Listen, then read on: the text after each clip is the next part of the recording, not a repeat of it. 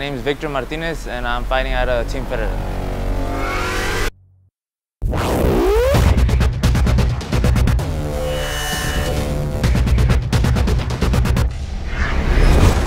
My last 2 wins have been by TKO.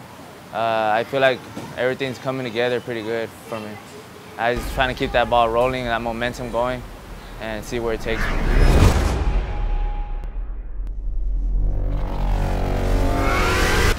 It feels really good to win and know that you have a place in MMA. You know that you're not just wasting your time.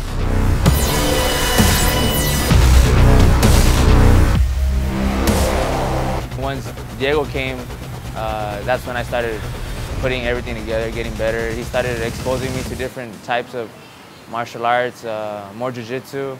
Everything's just been coming together.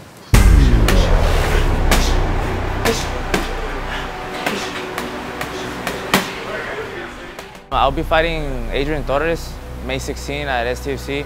I've known Adrian for a while, and his brother Abram and Frank.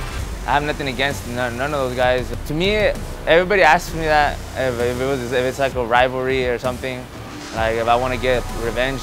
It's nothing like that to me. It was a fight between him and my friend Luis Davila, and that happened between them. Now it's just me and Adrian Torres stepping into the cage.